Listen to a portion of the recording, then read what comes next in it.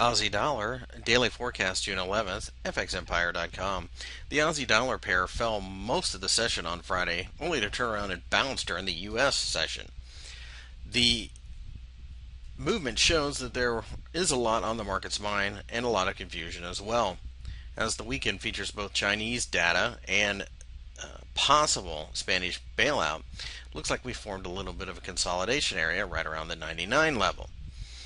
The trade is simple now, as a break above the shooting star has us going long, and a break below the hammer has us selling. It simply looks like the Aussie's winding up for a move in one direction or the other.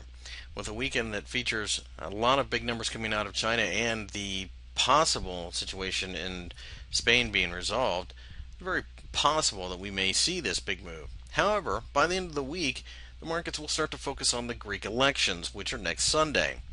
That, of course, will have a lot of people nervous. The trend is down, so in theory, more than likely we should see a move down.